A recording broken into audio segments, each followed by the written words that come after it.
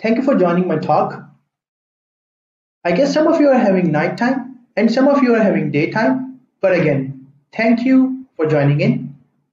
I would like to thank the DEFCON Red Team Village for providing me the opportunity to speak on the subject, which is from discovery to disclosure. So, I do the cybersecurity stuff for a financial institution here in Pakistan, and when I'm done with my official responsibilities, I do the security researching, which is one of my hobby. Before the information security career, I used to develop mobile applications, web applications, and vice versa. Mobile applications and IoT industry had been really fascinating, and I look forward to learn more about them as they are one of the growing industries. And with the stuff that is growing, it also has vulnerabilities or bugs or risk around it. Today, my focus of talk would be Android application and their controls. Why Android applications? Because commonly used by the people around for the ease of access. So when you are developing mobile applications, let's say an iOS or an Android, you are required to integrate API because that helps you to fetch the dynamic data or the data that is stored in the database. So with the help of API, which is actually a bridge between a database and an application, you are able to perform your operations more smoothly and easily.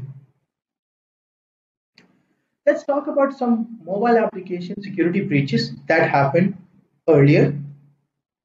One of them was Zigna that faced a data breach for around 200 million customers. The British Airways recently, a year back, faced a huge fine due to the data breach, and there was this health application which used to suggest the weight or the calories you were taking it. So let's say you need to record the calories you have taken in for the dinner or for the lunch. It would predict the weight um, for you so you can maintain it more easily. And in the data breach, 150 million accounts were affected, and the data is still out there. This year, there was a security misconfiguration in Firebase databases which allowed the malicious actors or the users that could pass a specific and a simple parameter would allow them to look into the whole database or the whole data into the database. With the passage of time, the vulnerabilities of Android applications or the Android have been increasing year by year. So let's say in 2009, we had 5 vulnerabilities, and when we see 2016 and onwards, we have a large amount of vulnerabilities in Android and Android applications. So how did I discover vulnerabilities in one of the application I was looking into? So this specific application had around 1.5 million of downloads on the App Store with a great amount of reputation. They had been providing premium services to their customers, to their premium customers. So let's say you need to modify the notification, the time of the notification, and customize the notification for the premium users. For if you are one of them, that would be very easy for you. If you want to send greeting cards or cards with subject to a specific occasion, you could have easily do that by going into the specific function and generating a specific greeting card or the occasion card and write down whatever stuff you want to. So while looking into the application further through a technical perspective, I found the application was using Firebase for the data storage, and they were using Google Cloud Platform for their dynamic stuff, or let's say the stuff they wanted to host, and as well as the Google Identity Toolkit. Let's say if you are a user, you want to register on this platform, all of the identity and access management were handled by the relying party, which is also known as Google Identity Toolkit. So this area had really fascinated me, and I decided to look more into this perspective.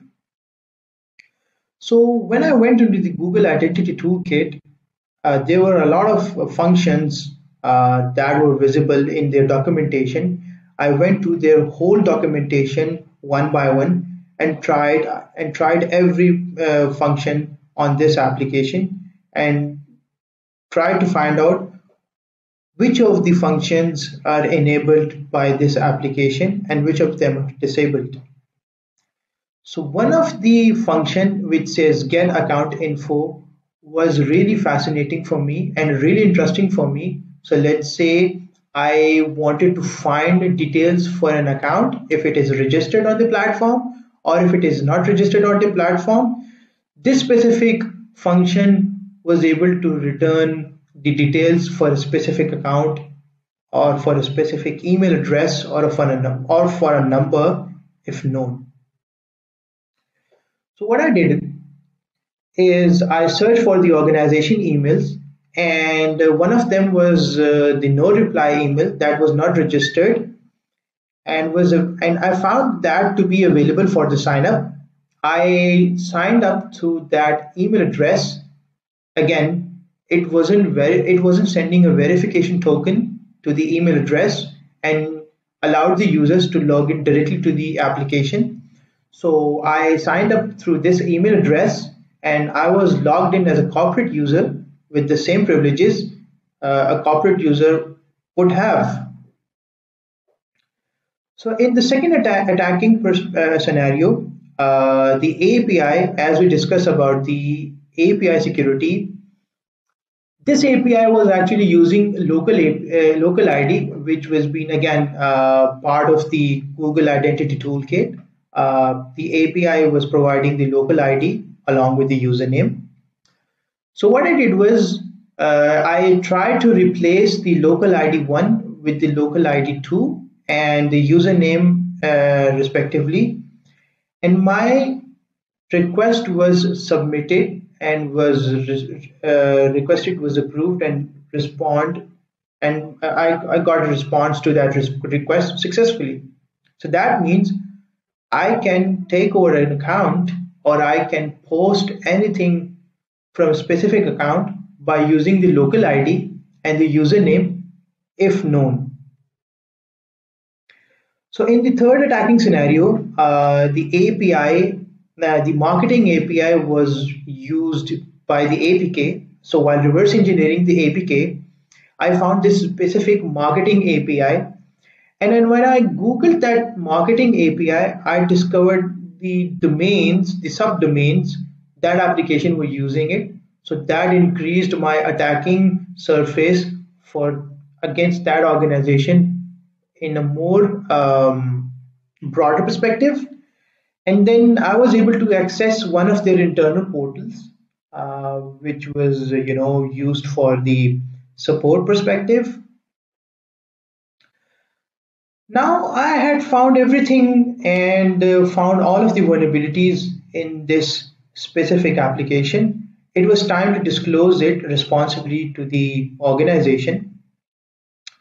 So I reached out to their platform, their support platform. Again, I knew the internal portal they were using. So I reached out there to their customer support and requested them to look into the vulnerabilities, but I just didn't submitted those vulnerabilities on a public platform, rather asked them for the email address or the support platform where I can post these vulnerabilities in a very secure way. And then they invited me to another platform, I submitted all the vulnerabilities, all the bugs to that platform. I received the response from the engineering team. Again, that take a lot of time. That I guess took around a month. But again, a positive response from such organization was really appreciating. So I got this email from their head of platform engineering, and this was an unexpected moment for me because I wasn't expecting any kind of monetary support or any kind of monetary benefit in response to the bugs that I submitted. So I was really kind enough to their platform engineering team and their head of platform engineering for considering the vulnerabilities and acknowledging my efforts. So what is the conclusion of all of this exercise, or all of the I mean the effort that we had invested? So when you are disclosing vulnerabilities to an organization, you should act responsibly. So let's say you are disclosing vulnerability to an organization that doesn't have any vulnerability disclosing program or a coordinated vulnerability disclosure program. You look for their engineering teams, their development teams. You can approach them in a very respectful manner and provide as much as detail as you can.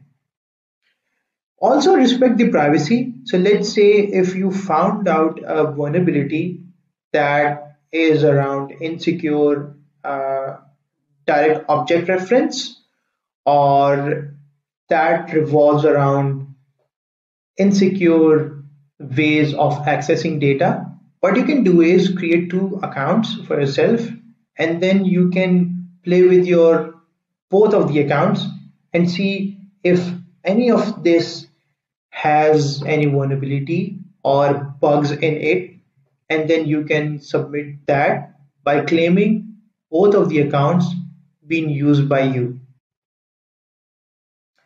Again, play within the boundaries as discussed earlier in my talk. There are certain boundaries and there are certain responsibilities that lies on the shoulder of the information security researcher. So look through these boundaries and act responsibly. And then again, patience, because that's what is needed the most.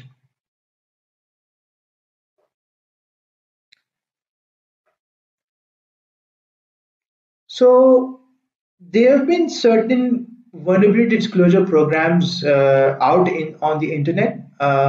Yes, we Hack has a really cool plugin for the Google Chrome, I guess, and for the Mozilla Firefox. You can integrate that, and when you're visiting a website or an application, you can get the details for the vulnerability disclosure program. And even though if they are not available on these platforms, you can approach them to their email address they have specified in their usual security.txt folder.